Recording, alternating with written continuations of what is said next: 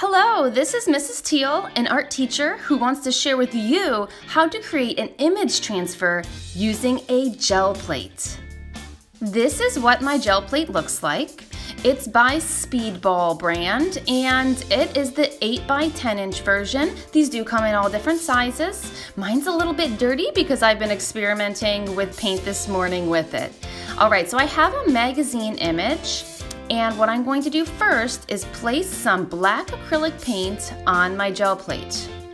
I'm going to use a brayer, and this is typically used in printmaking. And I'm going to roll the black acrylic paint across my gel plate. Now the key to doing this successfully is making a very thin layer of paint. So I actually brayer off a little bit of paint, let it dry a bit, and then I'm going to put the image on, image side down. Okay, so you can see how it's a very thin layer of black paint here. Let it dry for about 15 seconds. Place my magazine image, image side down on the black paint. Rub it with my hand, and then I'm going to pull that magazine image off. So go ahead and just watch how I do this.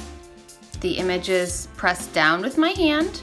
I can place some other textures onto the gel plate too.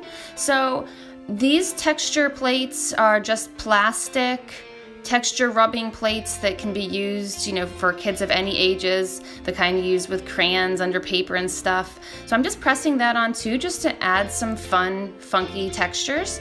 And then I'm going to pull the magazine image off. So at this point, I have not allowed for any drying time.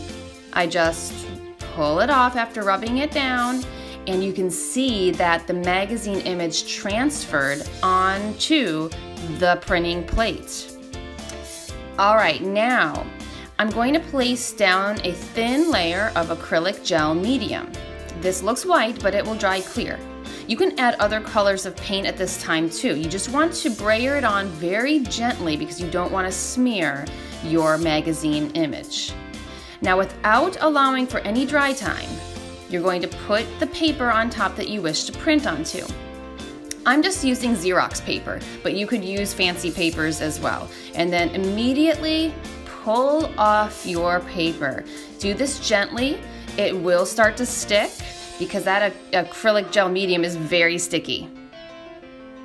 And that is it. You can see that I have a really interesting print now here of Audrey Hepburn. All right, let's try this again.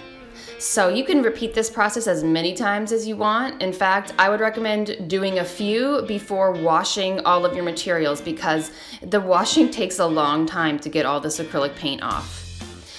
Now, I also want you to know that there is a definite learning curve to this, and sometimes even when you know what you're doing, it just doesn't work as well. Different magazine papers transfer better than others.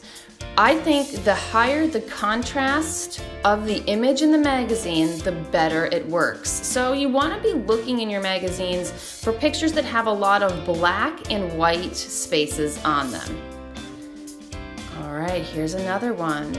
So I wish that I put this image lower on my plate because her face is just a little bit muddied with this, dirty paint left over on my gel plate. But you can still see how well that high contrast area did print. You could see those stripes really clearly in her clothing. All right, now I'm placing that layer of the acrylic gel medium and I'm just brayering that on. I'm not adding any additional colors or textures to this one. And then I place down my paper, rub it with my hand, and I'll immediately pull that print. See, look at all that gorgeous texture in her clothing that transferred. This would have been a really amazing print if only I just had it lower on my plate. So again, experiment with this. This is a lot of fun, and let me know what you think in the comment section of this video. Now, when you want to clean up all of your supplies, one thing that does help is using a little bit of rubbing alcohol. So if you have a hard time getting all that acrylic paint off, use some rubbing alcohol, use some soap and water, and I'm sure you can take care of it. If you are interested in trying this on your own and you need help purchasing some of these materials, check the description of this video. I will place links to all materials used.